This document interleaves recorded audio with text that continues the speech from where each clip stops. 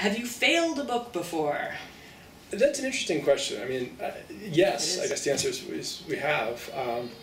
The good thing about it is we failed fast. We have a manuscript sitting in a closet or a drawer somewhere called Lemurs in the Louvre being that famous museum in Paris, France.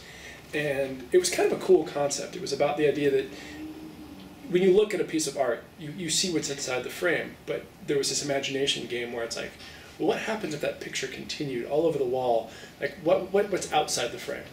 And I love the concept, and I still hope, I still want to bring it back someday in a better story or as part of a different book or something.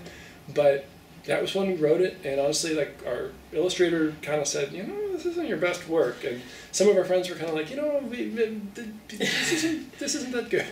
Yeah, but it's so funny. I forgot about that. Because when I heard the question, first my question was, well, what is failure? And honestly, I think for failing a book, it's just not getting started, and it's not doing it. And so I wouldn't say yet that book is a failure. I think that what happens, some books are better than others, that is for sure. And every book we've written, we've been able to improve.